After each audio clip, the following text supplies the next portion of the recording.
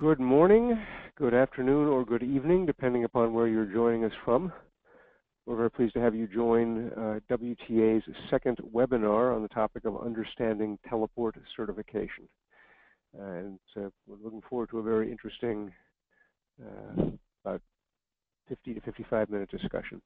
My name is Robert Bell. I'm the Executive Director of the World Teleport Association, which exists for the purpose to advocate for the interests of teleport operators, in particular independent teleport operators, and also to promote excellence in their operations, in their technology, and their business practices. WTA consists of about 140 teleport operators, satellite carriers, and technology providers in some 46 nations around the world. And as any of you in the business probably know, we are a vital market channel for satellite and fiber services. Some studies we did a few years ago showed that global revenues equal to about 27% of all satellite transmission spending goes through the accounts of teleport operators. And also that in terms of technology spending, a lot of emphasis is put on broadcast operations, of course, as buyers, but it turns out that on average, teleports are spending about 5 times more than a typical broadcast operation is doing. Our membership this is a representative list. There's quite a few more, of course, but it demonstrates that we spread very widely across the independent teleport community, both from small companies that are not very well known up to the name brands, as well as most of the major satellite operators and the technology providers who actually make sure that the signal gets where it's supposed to get in the right form. So a couple of housekeeping suggestions before we start. During this webinar, all attendees will be in listen-only mode, but we do want to hear from you throughout the course of this, and so you'll find on your control panel a section called Questions. And if you'll type something in there and send it, I'll see that, and I will work that into our discussion as we get through it. This webinar is being recorded, and a recording will be made available to all of you, as well as to other people who are not unable to attend, as well as any presentations that are part of this. If you have technical support issues, which we have not yet had, but if you do, you might want to jot down the appropriate number on the screen for someone to call to help you out with getting into the system or getting back into it in case you get knocked out.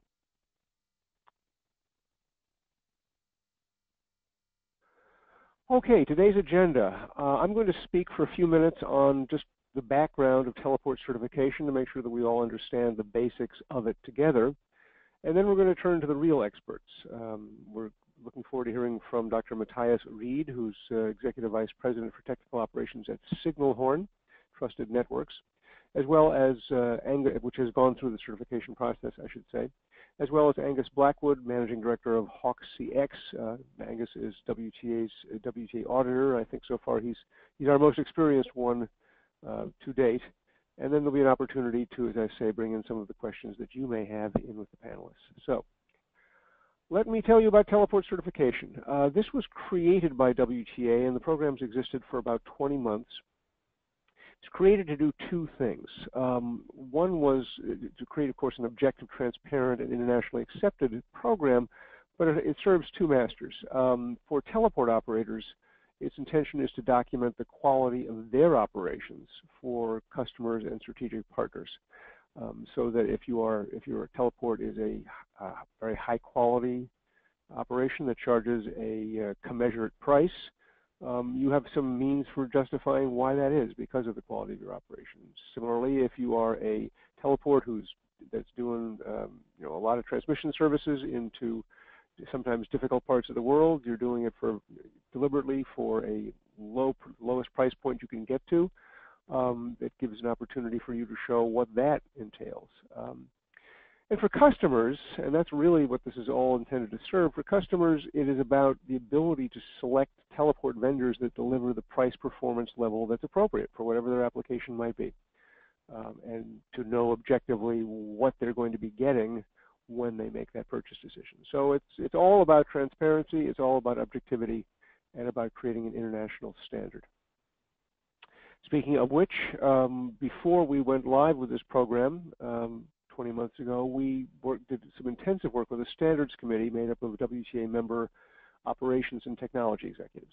And they developed an exhaustive list of standards that resulted in a questionnaire running about 170 questions at this point. But it covers, of course, the physical facilities, and in just about every aspect you can imagine: business continuity, transmission chains, operating environment, meaning the geographic location you operate in, terrestrial, satellite, health and safety, security, network operations, even storage and spares.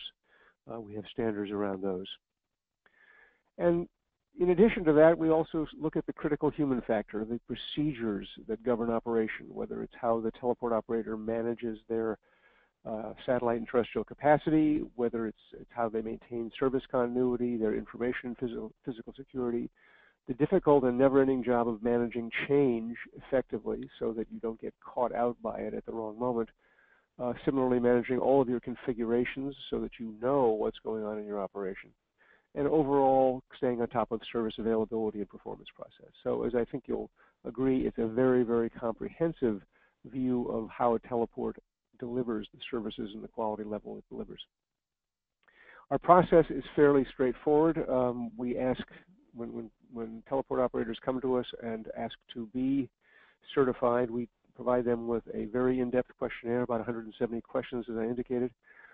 They complete that, which is a difficult process, takes several hours of work because we ask a lot of detailed questions. Typically, they'll put together a team of 2 or 3 people to do that. We then take that, crunch the numbers in our model, and come back and say, yes, we're able to certify you. But that we're going to declare very clearly that certification is based on self-assessment. That is, we have not validated the information. And it's available for a very limited time. We require provisionally certified teleports to recertify, go through that process again every year. Most teleport operators choose to proceed to the next step, which is full certification, and that involves an audit by a WTA licensed consultant. Based on that audit, then the results of the audit report comes back to us as well as going to the teleport operator. We're able to issue a certification at one of 4 quality tiers, from Tier 4, which is the highest, through Tier 1, which is the lowest. And I should mention in there that report that is issued by the auditor is actually a very valuable document. In addition to dealing with our standards, it always contains some specific recommendations. No matter how high quality the teleport is, there are always things that can be done better. And our auditors, based upon their in-depth experience, are often able to flag several things that perhaps deserve attention in the future. That certification then gets renewed every 3 years, based again on a repeated audit. So it's a pretty standard certification process, but we think it's thorough enough to really have good meaning. So in that process, we coordinate the standards development and their gradual updates over time. We're just wrapping up actually a big update of our questionnaire at this point. We, of course, operate the program. We recruit and coordinate our auditors, and we are responsible for maintaining that certification database, that is the teleport operators' evidence of what they've achieved. We've been very pleased over this last 20 months to have a really strong positive reaction from our market. So this is a list of teleports that have completed the certification process. Some of them are actually some of them that are not marked as being fully certified are actually still in process to get there. And on top of this list we have an even longer list of teleports and companies that are interested in being certified and are currently at some stage of our process. So we put a lot of work into this program to make sure that it would meet needs and that it would achieve the kind of adoption that would give a certification standard true value to the organizations going through certification. And I'm very pleased to say that we're definitely getting there. We're getting to that tipping point that we've been looking forward to. So it's now my pleasure to turn, after that introduction, it's now my pleasure to turn this over to a couple of people who really know what they're talking about. First one we're going to hear from is Dr. Matthias Riede, who is the Executive Vice President for Technical Operations at Signalhorn Trusted Networks. I'm going to have a conversation with him here. And again, don't forget your question panel. If you have things that you want to ask that I'm not getting to, I hope you'll feel free to fill that in, and I'll bring those into the conversation. So, Matthias, are you with us? Yes, I'm here. Thanks. Well, thank you very much for joining us this afternoon, your time. We're really looking forward to hearing what you have to say. Could you begin, sir, by telling us a little bit about your responsibilities at Signalhorn and the professional background that you bring to them? Yeah, my professional background is I hold a doctorate in telecommunications, and I'm working for more than 25 years in the VSAT business, leading various technical teams in design, implementation, operations, and maintenance of VSAT networks and teleports. Thank you. And what are your responsibilities there at Signalhorn? I believe Signalhorn has 2 teleports, if I'm not mistaken. Is that correct? Signalhorn has 2 teleports, one in Germany, in a place called Backnang, and one in Switzerland called Leuk. Right. The Leuk teleport is a traditional PTT teleport, which was erected in the 70s, and also has, as such teleports have 32-meter C-band antennas, while Backnang is much younger and was designed and implemented around the year 2000. Gotcha. And as Executive Vice President for Technical Operations, if you could just tell us a little bit about what is an average day in your life like? Yes, I'm looking into all the technical aspects of our networks in operation, and the networks include, of course, the assets at the teleport, with the target to provide the highest performance and quality to our customers with their applications. And around this, I'm looking into the proper functioning of all the systems, in optimization, in updating the systems, and also in supporting my teams, I have to say, in the elaboration of customized solutions. Yes, absolutely. A very, very large portfolio. So, could you tell us why Signalhorn chose to pursue certification of your Leuk and Backnang teleports? What was your goal in pursuing that? Yeah, so the teleport certification was not the first certification we did at all. So we are certified, our quality management system is certified according to ISO 9001, our data protection system is certified according to ISO 27001. We have a special certification for data security for payment card transactions, PCI DSS.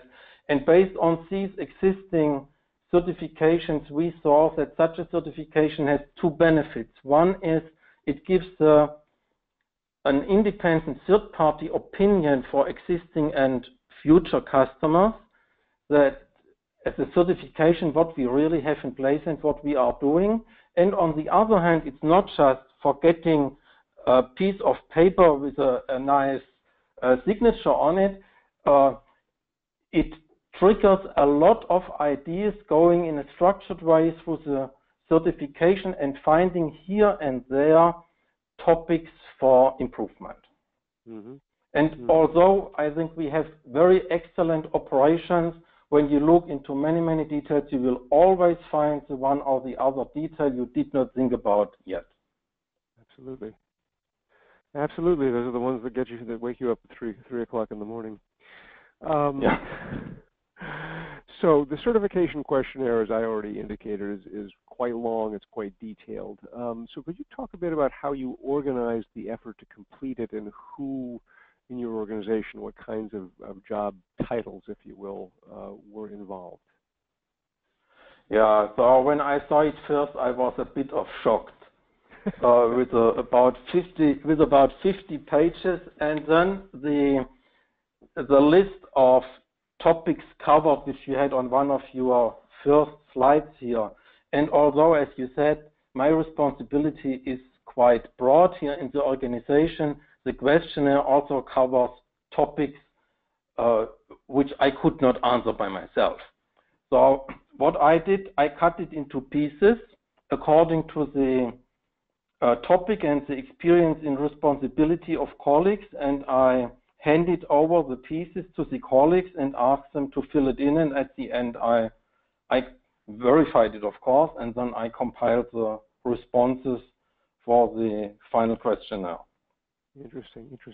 Do you have any sense of how many person hours it took overall to get that job done? Because I'm sure our audience would like to hear that. We did not register the hour, so we did it for 2 teleports, and although these are two independent technical facilities, all our processes and how we work and so on is the same. So we could do a lot by, after filling in the first questionnaire, I did it first for Backnang, we could fill in the LOI questionnaire by copy-paste in a large amount of questions. Sure. In total, I think we spent maybe 20 hours for filling it in. Okay, that is a substantial commitment, so thank you very much for making that. I'm just curious if you can recall now, what were some of the areas that where you needed to go to additional people in your organization? In other words, what parts of that questionnaire reached outside of your normal technical operations sphere? It was in the area of the data security. We have here experts in-house, of course.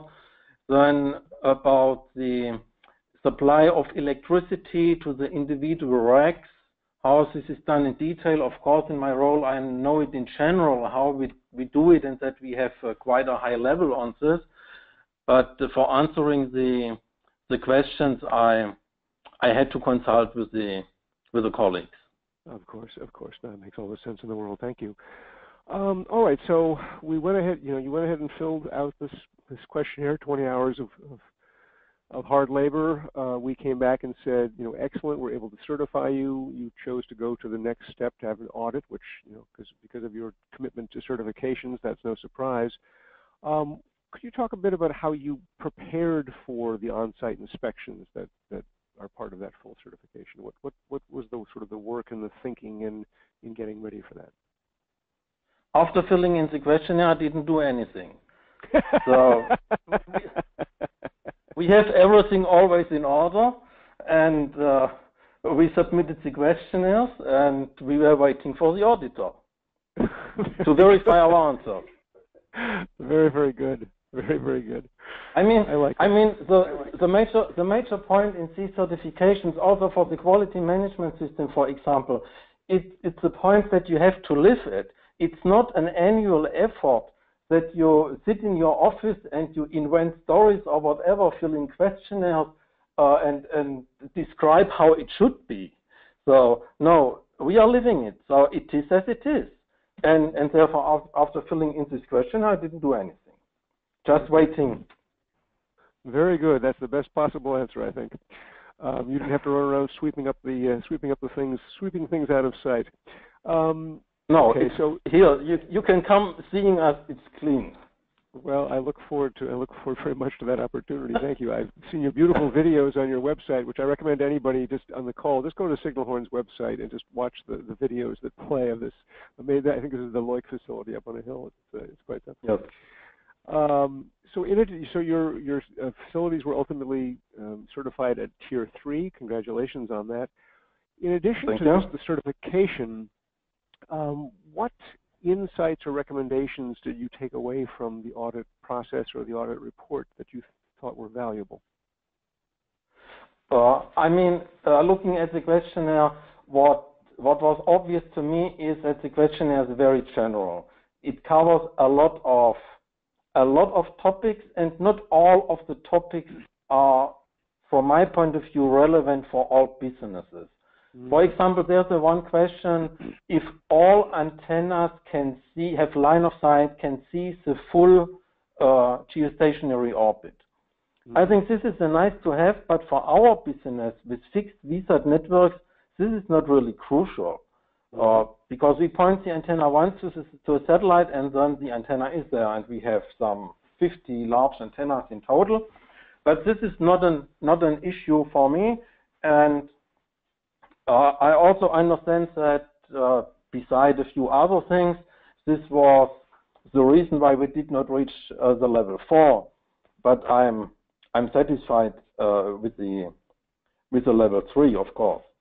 And what we saw and what we had to think about was in the area of procedures and standards about service continuity. There were a few good questions triggering internal thinking, how to modify the processes we had in place and realizing some improvements. Well, thank you. I'm actually taking a note about your domestic ARC comment, because that's, again, I don't think we're ever going to quite be done with this process. So I'm going to take that back to our standards committee and ask them about, figuring out the importance of that thing. We can obviously work on that in terms of its scoring. So we've been through this. I mean, it depends on the business. It should not be. You should not understand it as a criticism on the questionnaire. I had a conversation the other day with somebody who is providing a TV service for Africa, and I was wondering about the poor setup of the uplink antenna. And he said, "Oh, what does it matter? They have half of the day no electricity anyhow. So if there's an outage, it doesn't matter." And it's really subject to the business. We are providing services primarily to enterprise customers, Western, European, American, and so on. They expect a service quality as we have it in Europe or in the US, and this is our standard, of course. Absolutely, absolutely. So you've been through this process. You had some expectations coming into it about what its value would be, and having come to the other side of this, completing it until your next recertification, how do you explain the value of the certification to, whether it's within your own organization or to customers that you meet with? I mean, for me, the most important point is having an independent third-party evaluation of what we have in place and how we operate. I mean, on the sales or marketing side, you can always invent stories and talk to potential customers about how great you are and what you are doing. But having an independent opinion confirming this is really a great value. Okay. And then the second point I see is the structured approach of the questionnaire, going through all these detailed questions. You mentioned the number, how many questions these are, really trigger some thinking about the one or the other detail. We are operating these technical facilities since decades. I think we are doing a good job, but there is here and there a detail we did not think about in the past couple of years. And such a comprehensive questionnaire really gives you the one or the other idea to think about. Yeah, I think that's a great statement, because unfortunately the way that we often learn about these problems is when they actually are problems, when we have some sort of failure. So anything you can do in advance is of high value. Well, thank you. I'm going to now bring Angus Blackwood, our auditor, into the conversation, and we'll leave you live, Matthias, because you may want to weigh in on this. But Angus, are you with us? I am, thank you. Excellent. Could you just briefly tell us a bit about your company and your professional background that makes you an auditor? Yeah, pleased to. So I've got roughly 30 years experience in the satellite industry, working for companies like Airbus, European Space Agency, and Arqiva. And at Arqiva, I ended up running all their international teleports for probably about 14, 15 years, and had quite a bit of experience in building, consolidating, improving teleport operations in that time. And recently I started a business, HawkCX, which is all around just doing that for other teleport operators. So focusing on how to improve infrastructure, how to improve service management, how to improve supplier management, how to consolidate, how to save costs, etc. So that's really what I'm focused on, and that's why I guess auditing is all part of that process, to understand the state of a teleport to start off with, then to understand what the goals of the teleport operator is, and then designing a program around those goals to achieve those goals. So that's really where I come into this, and up to now I've done, I think, a total of 6 WTA certification audits over the last 18 months, and they've all been very interesting. Big learning opportunity for everybody involved, I think. Yes, you're definitely the old man of the sea as far as this program is concerned. I've been wanting to ask this for a long time, and I never remember what does HawkCX mean? HawkCX. So the CX in Hawk is all about the customer experience. Okay. Believe strongly in providing a really good customer experience. That's how you get a a good thriving business. If a business is providing great service, then generally customers flock to it. And so the customer experience is very important. That's all about service provision and the technology and the service operation and how the customer perceives the overall service capability. And then the Hawk is really just, you know, we've got a keen eye for spotting issues and resolving them, really. So that's why it's a HawkCX. Oh, there you go. That's one of the best explanations I've ever heard of a company name. So well done. So I'm going to sort of dive into the background, if I may, a little bit. You just recently actually did a complete review of our certification questionnaire and scoring system. We made some changes. They were reviewed by our committee. They're actually being implemented right now. So that gave you a bit of a refresher on all this. From your position as an auditor, could you tell us at a pretty high level what the questionnaire covers and why it covers those things? So yes, I mean you've already given an overview of the sort of large scope of the questionnaire and the 16 or so areas, 59 pages, I think over 50 pages, Matthias. So 59 pages of questions. Certainly a complete overview of a teleport's operation and going into quite a lot of detail. Not as much detail as it could do. For example, as Matthias said, you know, for ISO 27001, we'd go into a lot more detail on security, but covers a complete overview, complete sort of 360-degree view of the teleport's operation. And that's starting really with the infrastructure. You mentioned business continuity is the first item, but it's really around the infrastructure, the electrical infrastructure, the air conditioning, the fire protection, all the security, physical security.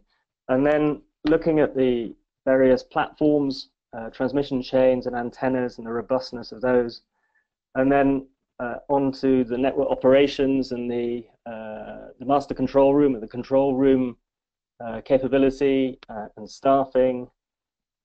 And then really looking at the process side, looking at all the service management process, incident management, change management, problem management, and information security as well. So I would sort of characterize the questionnaire as something that provides enough depth to be meaningful to a customer who's looking at placing services with a teleport, and enough scope to provide the full A to Z of all the areas you'd be interested in if you're a customer placing services there. So I think that's probably the way I describe it. Excellent, excellent. Thank you. Actually, a question from our audience. This is a good moment to drop into this because it was something that came up in Matthias's comments as well. Do the questions in the question is does the questionnaire provide an opportunity for different kinds of businesses or markets to be taken into account? I mean, some teleports, as Matthias said, you know, they're in the enterprise business. Somebody else's main focus may be in government. Somebody else's main focus may be in broadcast. And I mean, I know the answer to that question, but do you want to take it? Absolutely. So I would say yes, because the questionnaire focuses on the infrastructure and the capability, the technical, physical capability and the operational capability. So it does not, for example, look at it doesn't go back into the pre-baseband for those technical in the audience. It doesn't go pre-baseband looking at playout, for example, or it doesn't look at VSAT hubs, that kind of thing. So what it's doing is it's looking at the transmission chain onwards, and it's looking at the overall capability of the teleport to produce and provide that reliable service. So I think it does, and this has come up quite a bit in the audits. But I think we've left the teleport feeling that it's absolutely relevant to them, and just as a mark of that, I think the Signalhorn audit, there were only 10 minor changes to the overall questionnaire by the time I'd finished the 2-day audit of each of the facilities. So of the hundreds of questions in the questionnaire, there were only 10 minor changes, and that's been repeated across all the 6 teleports that I've audited so far. So I think it is very relevant, yes. Yeah, I know there are some specific questions where in which we say, if you serve government military, here's 3 questions for you. If you serve, if you're, your service is in media and broadcast, here's some specific questions. So, and if if you're not in that business, then that's fine. You don't have to either answer those or have those counted against your score. So, yeah. And those questions are very much a minority overall. Most of the questions are very much more general. Of course. Okay, so we now know how Matthias prepared for his on-site audit, which is a great answer. How do you, for mere mortals, how do you recommend that that they prepare for an on-site audit? Okay. First of all, it's a good idea just to have a chat with the auditor. So once you've chosen your auditor, have a chat with them and see how they want to come in and how they want to prepare and what the audit will actually involve. So what I do is I ask for some information up front from the teleport. So just some basic information around sort of electrical schematics and layouts of the technical facilities and the fiber, terrestrial fiber routing and transmission chain schematics and then some service performance metrics, that kind of thing. So I get some or all of that information up front. It doesn't matter if I don't get it. It just means the day is going to be a bit longer, or the day and a half is going to be a bit longer when I'm actually at the facility. So providing information up front and understanding what the audit is going to entail is very helpful for teleports. And then secondly, and Matthias mentioned this, is having the right people available. So it's a good idea to have people available who are sort of experts in the area. So it's typical that I get a network specialist comes into the meeting to answer some of the more technical questions around networking, and likewise for information security, as Matthias mentioned, and also RF. And then I don't think there's a facility I've visited that I haven't talked to the electrical engineer, as some of the questions that I ask are quite detailed around there, looking for single points of failure in the electrical distribution system. So really having the right people there on the day, and having a senior sponsor just to understand the business goals of the teleport really helps just create the context for the audit itself.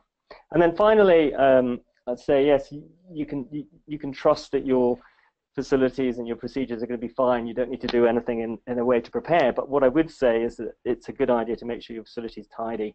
I think the Signalhorn facility was very tidy when I visited it. Some facilities are tidier than others, let's put it that way. It just makes a good impression if you've got rid of the boxes and tidy the cupboards and you've got a load of cables on the floor. So that would be my recommendation. Sort of as though you're preparing to have some guests over for dinner. Yes, you want to clean up a bit. Exactly. Thank you. That's very useful. So you show up for this audit, and by the time you do, you have a report from us that details all of the claims made by the teleport operator in their self-assessment for their provisional certification. You have your advanced conversations with them, the content they've delivered to you. So what are the most important things that you look for during that precious time when you're on the ground? Sure. Well, I mean, the whole point of my visit is to validate the answers to the questionnaire, obviously. So it's really starting at the beginning of the questionnaire and going all the way through it. And the way that I typically do that, the way I think it works best for the teleports is to start off at the sort of the macro level and have a chat about the teleport, about its customers, about its services, about what it's trying to achieve, about the market it's in, just to set the context, and then talk about a bit about the history. Actually, it helps to put everything in context as well in terms of how the teleport's arrived at the capability it's got and the operational sort of processes that it's got and the staffing that it's got as well. So really that macro assessment is looking at the overall capability of the teleport, includes its location, its connectivity, local services, accessibility, line of sight, frequency restrictions, and that kind of thing. And then having done that, and that probably takes about an hour and a half at the beginning of the day, then I typically we go on a tour and then we see what it's like in reality, and just go around the whole site from the bottom up, really, talking about the all the infrastructure and a bit of show and tell, so that I can see actually how the infrastructure is built and how it's operated, and see stuff with my own eyes. And that's where I'm really beginning to look at the micro level. So looking in at the detail, asking some questions to validate the answers to the in the questionnaire, and that means that I can ask for examples of situations or examples of how sparing is done, or how maintenance is done. Look at records and that kind of thing. So I find that it's good if the teleport operator's already got some examples there, and I've warned them that I'm going to do that. So it's good to run through some examples to see some real instances of what they're claiming in the questionnaire, and then I kind of end up, the sort of second half of the visit is taken up with process and operational standards and the way the actual teleport runs, and how incident management works, change management, problem management, etc. And we often talk about the customer metrics as well at that point, and then we end up the day kind of brings it all together in terms of looking at the capability and the infrastructure in the morning and the processes and the results of the operation. So how effective the operation is overall in the afternoon, and that gives me all the evidence that I need to validate the audit, but also make some recommendations, as you mentioned earlier, Robert. Make some recommendations as to some of the areas that for improvement. It could be infrastructure improvements I see. It could be transmission chain improvements that I see, or quite often there's process improvements that could be made, and that kind of thing. So that's what I look for in the audit. It's a full day. In some cases, it's a day and a half per teleport, depending on the size of the teleport and the amount actually the teleport operator wants to talk and discuss things. So it's very much a discussion as well. It's very much yes, I'm probing into some areas, but actually it's a discussion about what I think is best practice, what I've seen elsewhere, what I've experienced myself that works well in different situations. So it's very much a discussion, and there's as much support and suggestions for doing things better as there are sort of challenges in how you're currently doing things. Sure. That makes sense. I think it's very valuable. As always, it's that, as you say, it's the conversation ultimately that can deliver some of the greatest value, even though it doesn't show up in any objective way. So you've mentioned some of the things you probe into based upon your experience now doing 6 of these, not to mention another 30 years behind that. What are some of those common reasons for service quality problems? What are the ones that leap out at you that perhaps some of them people are all aware of, but there's others that may be surprising? Yeah, I think there's various sort of common causes, if you like. But very much depends on if the teleport is a new build or if it's a bit of an older teleport, maybe a 30-year-old teleport, and also the culture of the management in terms of continuous service improvement. So let me tackle the infrastructure side first. So if infrastructure has got some single points of failure, so for example, if an electrical distribution system's got single points of failure, and the teleport's unlucky enough to have a failure at that technical point, then obviously that's going to bring the whole teleport down, or large parts of the teleport or platforms down, and that could have a huge impact on customers. And although that's not common, when it does happen, everyone remembers, and all your customers remember for a long time. So those who've been through that sort of experience, they know to keep a close eye on infrastructure, making sure that they can make it as robust as possible and avoid all single points of failure, or where there is a single point of failure, having a good operational process that minimize the impact of that failure. So I'd say that the electrical distribution potential problems, or flooding problems, or fire problems, or even air conditioning problems, sort of infrastructure problems that affect multiple platforms and multiple services at one time, they can be very much a headache. So that's the first class of problem. The second class of problem I suppose I've seen is where teleports have designed the transmission chains with possibly a lack of redundancy, so a lack of backup, and that could be because the markets they're dealing in doesn't justify the backups. But where there's no operational process to switch a spare in very quickly, that can cause significant issues for customers. And so I suppose that class of quality problem would be a mismatch between the customer expectations and the teleport platform design, so transmission chain design. That needs to match the SLAs, the service levels demanded by the market.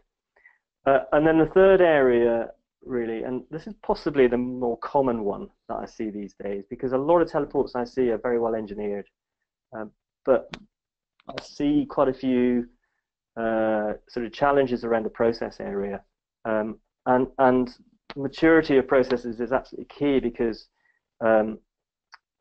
it's sort of the process is the glue between the person and the equipment. So the process has got to provide the operators with the right information to operate the various services and systems. And if the processes are not fit for purpose, then that can cause significant issues. And they tend to be quite systemic issues, because if you haven't got a good problem management process in place, you don't capture the trends, so you don't fix the processes. So you have a continuous sort of service disimprovement, if you like, rather than continuous service improvement. So the better teleports will have a mechanism which captures the incidents, the outages, and even the events that don't cause outages but could cause outages, like near misses, and tracks dives into the root cause of those events or incidents, and comes up with a fix for the root cause that means that there won't be a recurrence of that type of incident. So quite a lot of my discussions with teleports are around that continuous service improvement process, because outages will occur. The mark of a good teleport is what it does as a result of the outage, and what improvements it puts in place. So those are really the classes: the infrastructure angle, the platform side, and then the processes, the maturity of processes.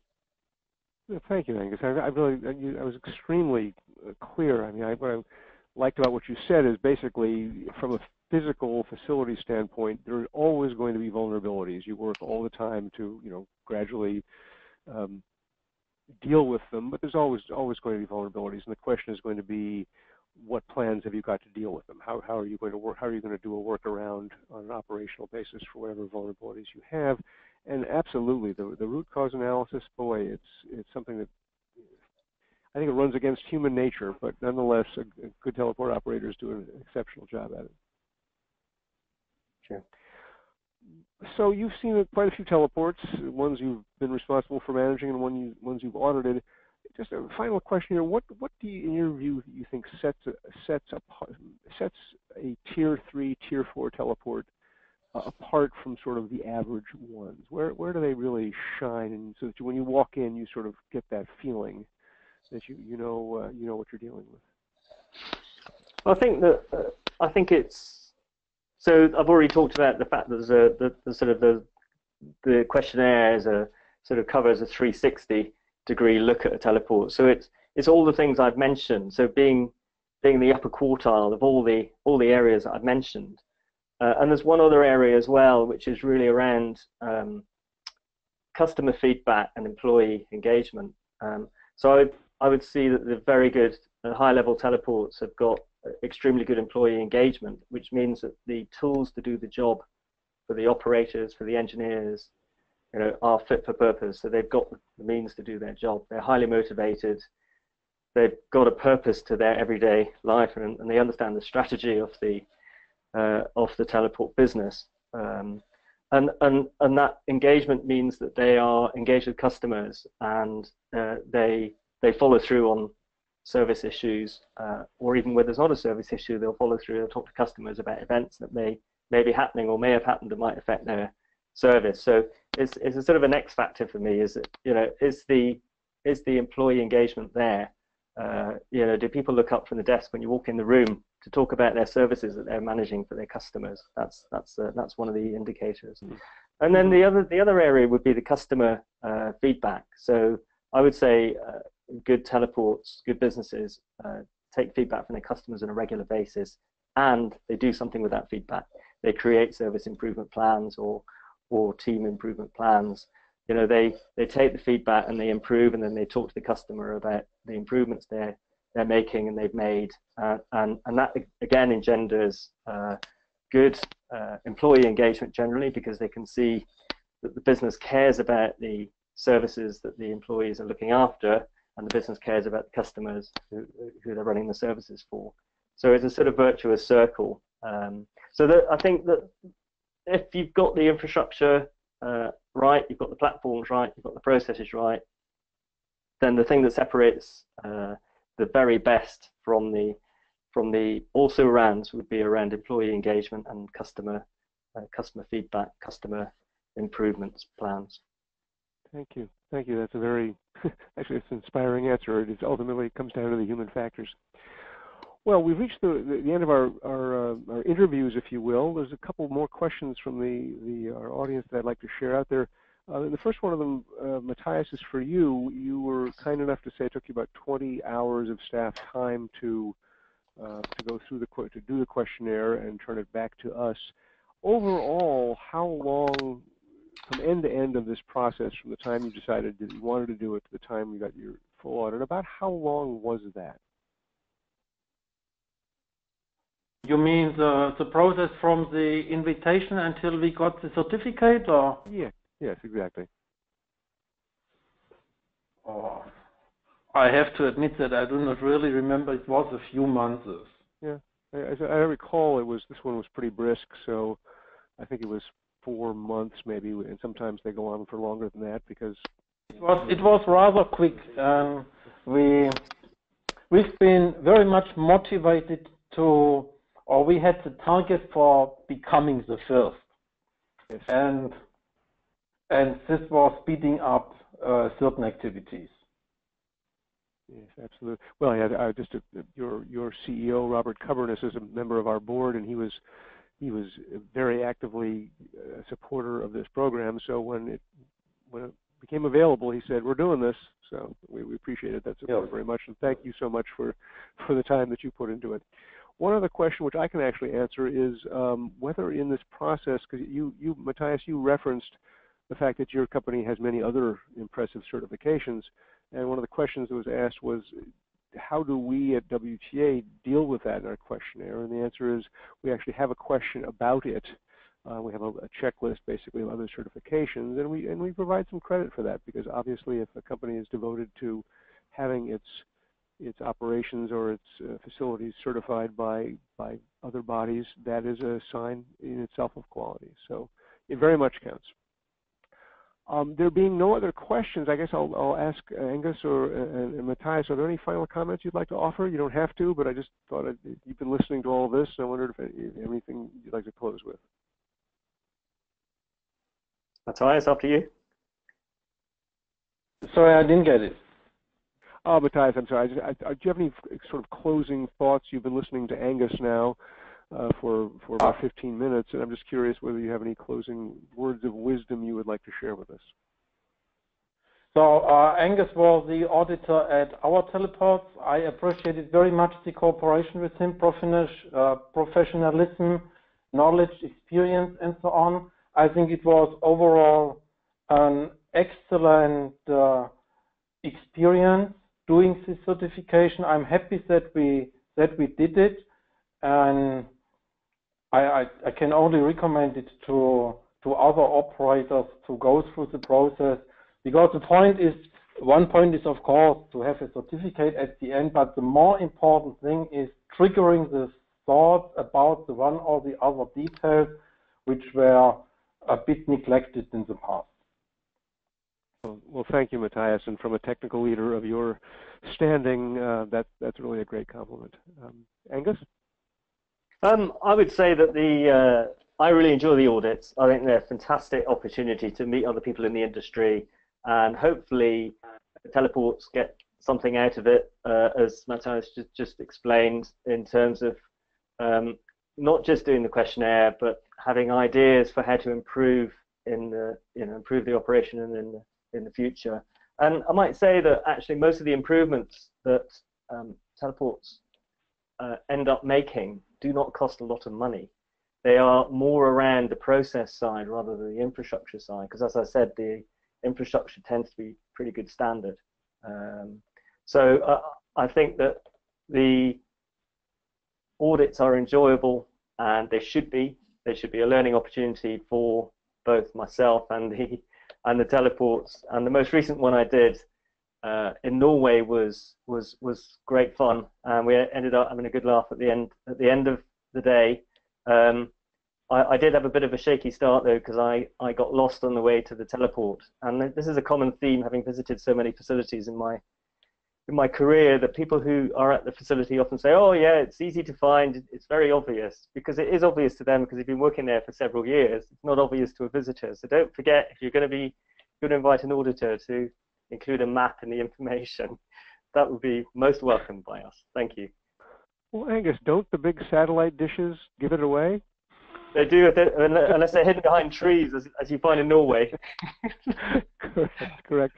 Well, listen, thank you, gentlemen, both very much for sharing your experience with us. I want for all the people who joined us, I thank you very much for doing so. As I said, this will be available as a recording. You'll receive an email when it's available, so you're welcome to share it with your colleagues. And as well as this presentation will be available to you. So thanks much for joining us. We look forward to the next one of these webinars, and I wish you a very good day or a good evening.